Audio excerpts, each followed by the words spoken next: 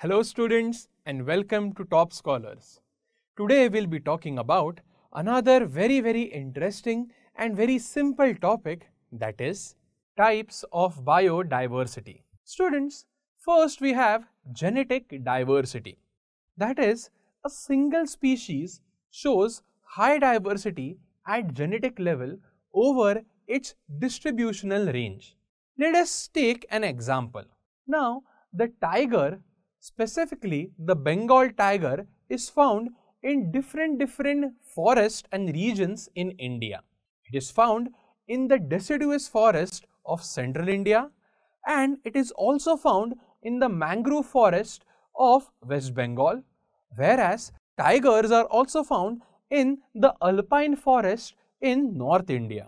Now, if you compare, you will notice that all of the tigers present in these different forests are the same species, but they still show a high amount of diversity at the genetic level. Students, this diversity at the genetic level enables the population to adapt to its environment. Now students, obviously the type of climate and weather in the high Himalayas is very different as compared to the climate and weather present in the central Indian forest.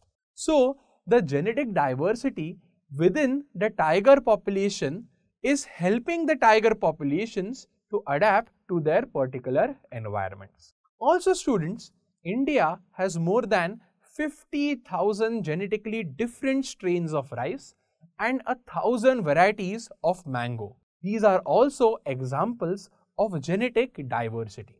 Next we have species diversity.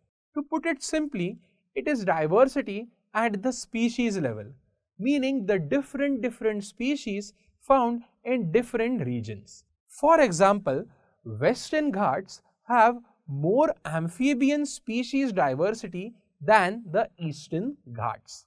Basically, the number of species of frogs, toads, caecilians which are found in the Western Ghats is much more than the Eastern Ghats. To learn more about this topic, download Top Scholars app.